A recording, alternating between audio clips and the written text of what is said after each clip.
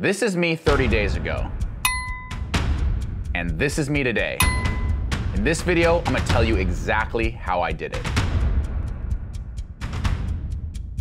Hey, what's up everybody? Nick Symmonds here, two-time Olympian, but that was a lifetime ago. Today, I am a pro athlete once again, this time for Gymshark.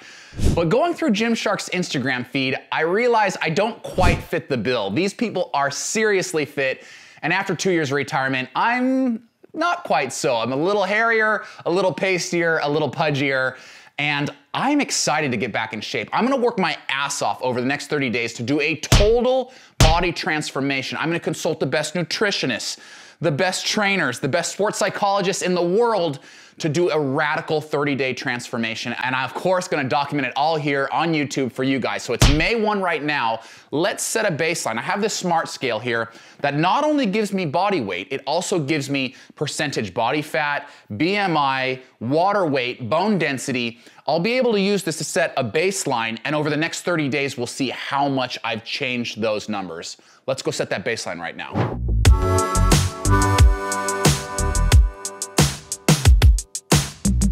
Okay, so I'm a little embarrassed to say all this, but here we are. Today, on May 1st, I'm 178.6 pounds. 15.9% of that is body fat, 42.5% of that is muscle mass, 63.3% is water weight, and a BMI of about 25.6. I'm not unhealthy, but it's not exactly where I wanna be. Over the next 30 days, this is my goal. I wanna put on 6 pounds of muscle mass and then lean down a couple pounds into my final weigh-in. If I do that, I should be bigger, especially up top, and also leaner, which I think is really important when you go to take these photos and you wanna look really fit. So that's my 30-day plan. It's about 3 weeks of bulking and a week of leaning. Let's go get started. All right, now to add insult to injury, gyms in my state of Oregon are still closed, but that doesn't mean you can't still get a great workout in. Now, this is my first workout and I don't have a coach right now. I'm really just kind of picking and choosing from things that I have lying around my garage, things that are convenient next to my house. I'll be honest, I'm just freestyling this one. What am I doing? After 20 years of competitive running, I know how to run in circles and cut weight, but that's about it. I have no idea how to bulk. I have no idea how to put muscle on. Fortunately, I know someone who does. All right, and that man is Mr. Ryan Hall. Now, Ryan is a good friend of mine, and for years, he was America's #1 marathoner. His personal best in the marathon of 2 hours, 4 minutes, and 58 seconds is mind-boggling, but wait, it gets better. What's also mind-boggling is the body transformation he has been undergoing. When Ryan Hall retired, he weighed about 130 pounds. Today, standing 5'10", he weighs 180 pounds, just about what I weigh, but he doesn't look like me. He is chiseled from marble, and I have to know how he did it. All right, Ryan, what's up, man? What's going on? You're looking good. Dude, that picture, the transformation picture, just unreal. Like, you put on at least 50 pounds of really quality lean muscle. How'd you do it? Oh man, well it's taken a while. You know, I've been at it for 4.5 years, and just consistency. You know it's like with running. It's like you just gotta be consistent. No days off, no excuses. Yeah, that's the key. Now, you talked to me a bit about the bulking and leaning down process, like how when you're bulking, you're taking in a ton of calories, and you're not afraid to be a little soft, knowing that you can ultimately lean down. What if you're kind of coming in a little soft? That's not ideal, Nick. Shoot. Okay. I'm gonna be honest with you. Well, mainly it's a mental thing that has to shift. You got to be okay with like getting a little soft, and you got to be able to tell yourself like, I am actually building muscle with this. Like, yes, like getting soft is part of the process, but it doesn't mean like everything that is coming on my body right now is fat. You know, you got to believe you're building muscle. Like, the mental component is really real. And that's something that's really important with lifting in general, is they talk about how you're not lifting weights, you're making hard contractions. So like, your goal when you're lifting is to contract your muscle as hard as you can to get as most out of it as you can. And if you're doing that, then the calories, the excess calories you're eating, most of them be going to your muscle, but not all of them, which is why we need to do little lean outs from time to time. It is such an incredible mental shift to go from, like, right now when I look at the scale, I want to see a lower number. Right. And I'm scared if I see a higher number. and a whole mental shift of saying, no, I want to see that scale climbing. That means the work I'm doing, the calories I'm taking in, that they're going to the right place. It's going to take a little bit of time, at least a couple weeks for me to get used to that. Dude, totally. It took me a while, but now, yeah, I step on the scale, and if that number's going down, I'm like, what's going on? Yeah. And now you tell me you lift for about 60 minutes to 90 a day or so?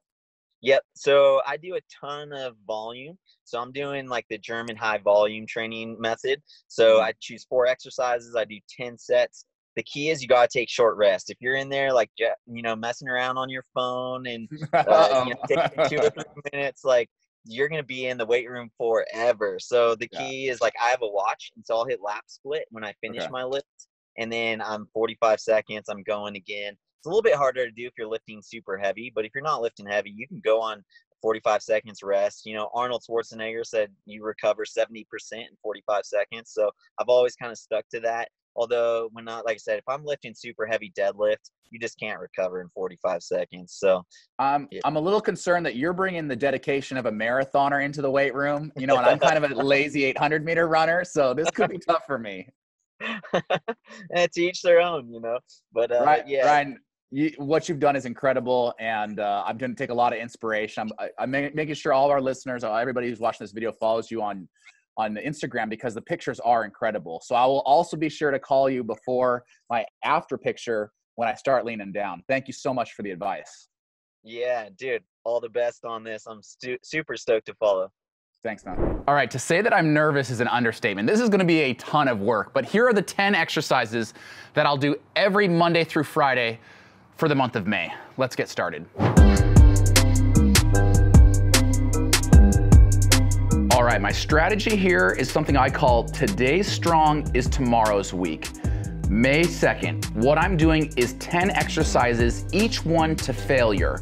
My strategy tomorrow will be to add at least 1 more rep. Today's strong is tomorrow's weak.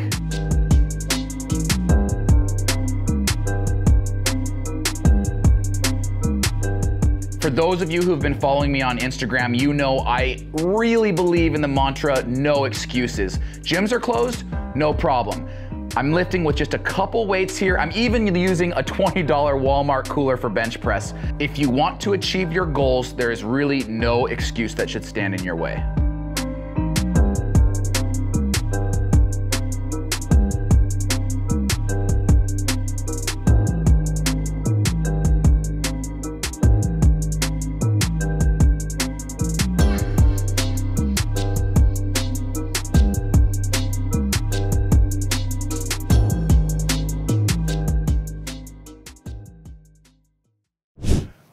All right, that workout will probably get it done. It's hard to imagine doing that and adding on to it every day, Monday through Friday for the next 30 days. But all I have to think about is today. The workout I do today will help me tomorrow, and that work will help me the next day. Remember, today's strong is tomorrow's weak. If I keep that mindset the entire month, I know I'll make huge, huge gains. But I also know I need to get some protein in me right now, immediately after a workout. Let's go talk to another expert about how we can add protein into our post-workout recovery plan to really help us rebuild muscle. All right, next up is another friend. It's Sarah Hendershot. She was actually on the 2012 Olympic team with me. She's a world-class rower, and she understands nutrition better than almost anyone. She's here to help me with my protein as I continue this 30-day full body transformation. Sarah, how are you? I'm good. How are you, Nick? I'm good, but I'm a fish out of water here. I know I need to add protein into my dietary plan while I'm bulking for 3 weeks and then cutting for a week. But maybe you could just tell me which products you think would be ideal for me while I do that. Sure. Yeah. And really, when you're recovering is when you're making your gains, right? So nutrition's a huge part of that. While you are bulking, I think we should make sure that you are taking our strength recovery protein, because that's got our really high quality protein in there with our enzyme blend, but then it also includes things like glutamine, creatine, and the carbs that you would need after a really hard strength session. On top of that, I actually would suggest that we add a little bit more creatine. So our strength recovery has 5 grams of creatine per serving, but we would put you up to 10 grams of creatine per serving spread out throughout the day. So 1 coming from your protein and 1 coming from our creatine. And then finally, I'd say every night you should be taking our momentous sleep product, because sleep, you gotta sleep. Sleep is when you're really repairing, and this product has a kind of magnesium in it that gets you into a deeper sleep, and it's during that deep wave sleep that your muscles are repairing. So that's going to be key for you to... You know, I always say sleep is my #1 rule of training. Yeah, it's huge. It's really important. So I'd put you on those 3 while you're bulking. And then when you go to cut, we just want to be a little bit more conscious of calories. So we'd put you on our essential recovery protein, which is just our protein and the enzyme blend. It's lower calorie and it's no carbs. Focus on that, keep the sleep up, and you should be good to go. Love it. Awesome. Always good to connect with you. I will let you know how this goes. I'm nervous, but I'm also excited. Here we go. All right, and it's actually really easy to use Momentous because it's one of the few protein powders out there that tastes really good. I mix it with organic milk, and it tastes a lot like a milkshake. I'm drinking 3 a day this month. We need to do something about this beard. All right, when you guys see bodybuilders, they're not typically walking around pasty with giant beards. There's a reason for that. Shaving, tanning, these things can help show definition. So I hate to do it, but I gotta say goodbye to the beard.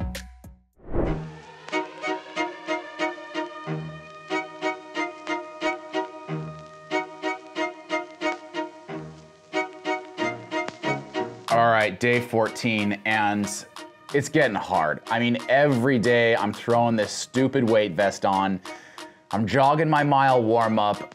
I'm tired. You know, I love what Ryan said about taking short recovery, but it's everything I can do just to get through this workout. I'm taking lots of recovery. I'm still trying to build 1 rep on my previous best, and it's just, after 14 days, it gets to be almost insurmountable.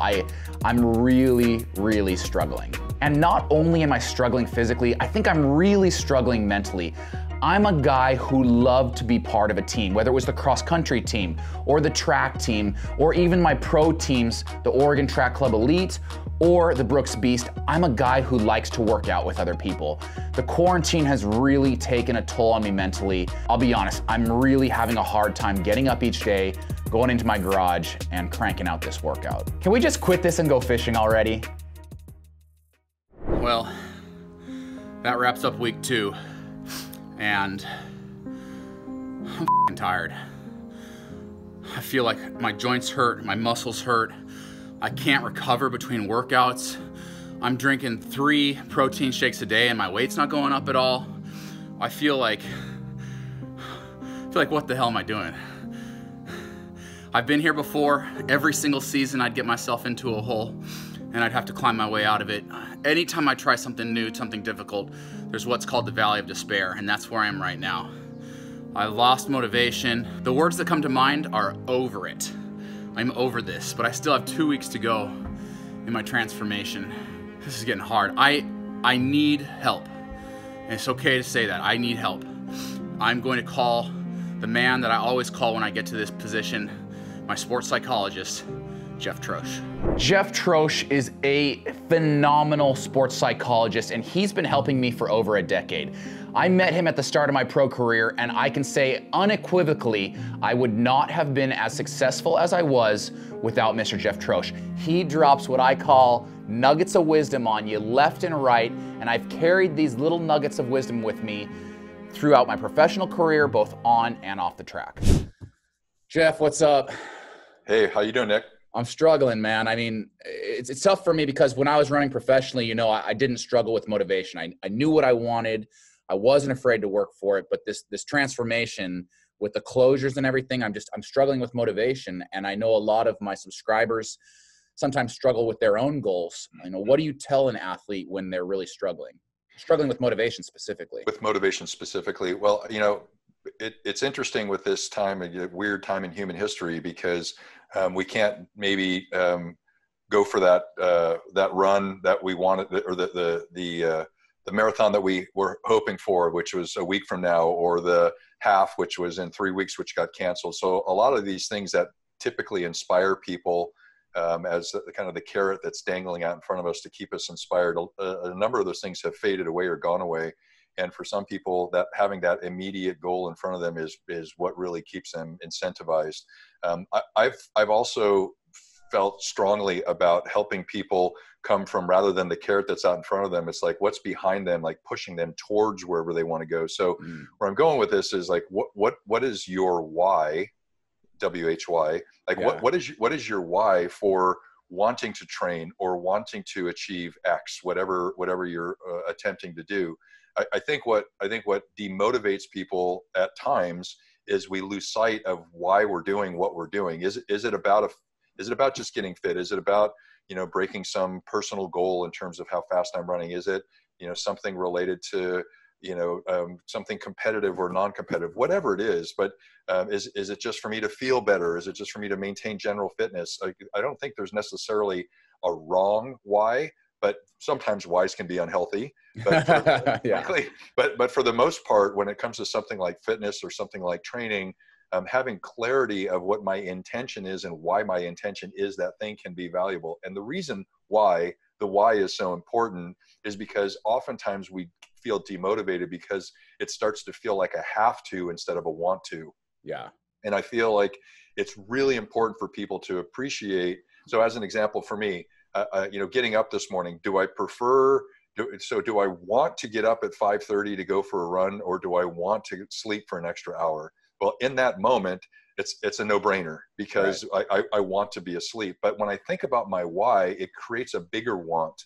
Mm-hmm. I have a bigger want of fitness. I have a bigger want of healthiness. And so while I may spin it like, oh, I have to get out of bed to go for a run, it actually is, I really want to, because I'm tying it to something bigger. If I don't have something to tie to it that's bigger, in this instance, maybe I don't have a race in front of me, then it almost has to be tied to a why in order for me to get desire to continue to move forward. Yeah, I hear that. And what about the purebred competitors, and their why is the love of competition, and that is, for the foreseeable future been taken away from them? Would you encourage them to maybe reframe their why in a different way, or maybe have a longer outlook for it?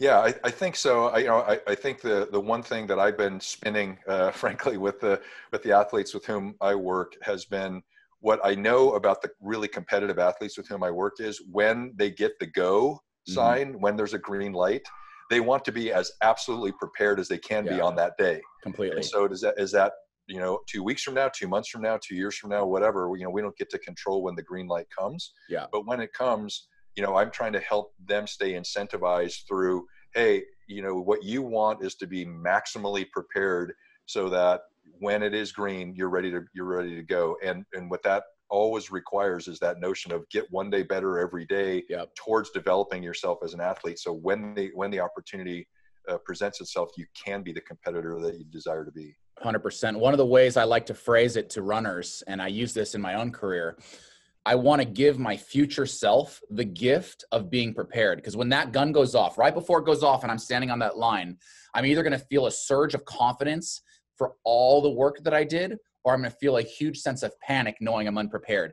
My goal today's Nick wants to give future Nick the gift of preparedness. I love that. And at the end of the day, some of us, I suppose, can work hard to delude ourselves into thinking we're prepared and then make excuses for why we didn't perform very well or whatever. Yeah. But at the end of the day, most of us are honest enough with ourselves that when our lack of preparation is exposed, that's one of the worst feelings in sport. One of the worst feelings in life. So at the end of the day, we're making. I look at it.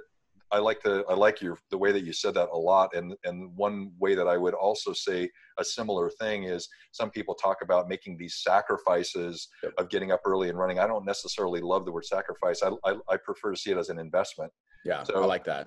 I'm investing in my future by getting up early, by pushing through this moment or whatever, and I'm making an investment in something in my future that's important to me, rather than I'm sacrificing these things. I feel like I'm focusing more on what I'm losing, whereas as an investment, I see it more as what I'm gaining, which is, again, that support of the future Nick or the future Jeff at that starting line down the road.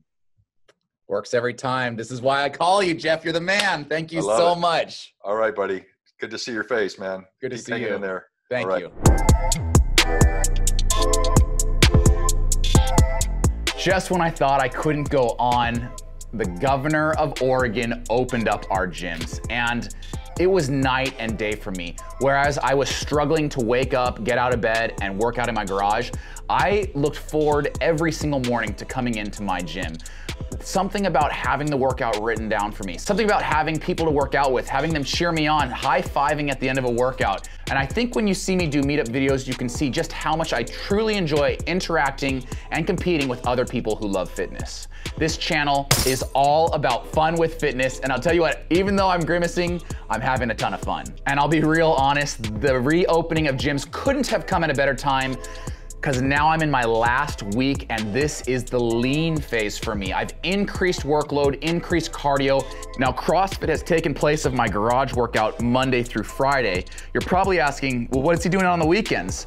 Saturdays, I always give myself active recovery. I like to go fishing.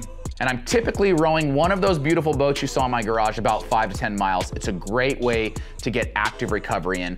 And on Sundays, I like to go for a really long bike ride or a really long run. There's no better way to start the week than clearing your mind out in the beautiful countryside of Eugene, Oregon. All right, it's Saturday, May 30th, which is the end of my 30-day transformation challenge. I am equal parts excited and nervous because we have the final weigh-in, but we also are shooting the thumbnail and the after picture, which I just hope that my hard work actually paid off. Let's weigh in and see what the numbers say.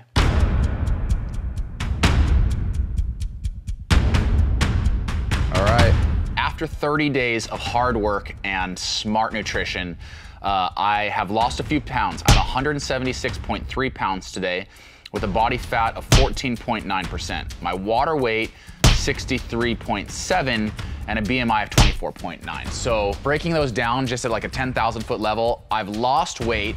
Some of that was fat. I also seem to have put on some muscle. So let's strip down and get some shots. You ready, Ryan? All right, here it is, and I'm really proud of the transformation that I was able to make. In just 30 days, I lost some body fat, I put on some muscle, but this is just the start for me. I really believe in a healthy lifestyle. And remember, a healthy lifestyle, a healthy weight, it looks different for different people.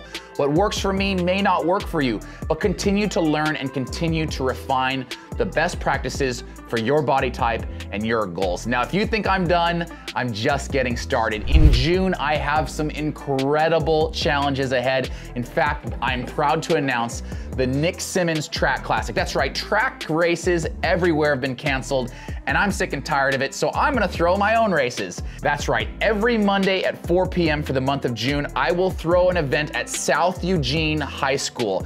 Here's the rundown.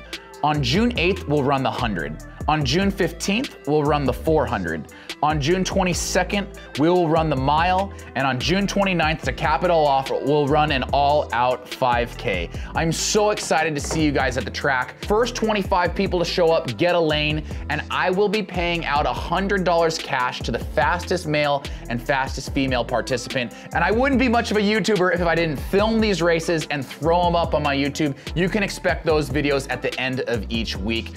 If you want to see those events, make sure you press the subscribe button. Make sure you turn on notifications. I can't wait to see you guys out at the track.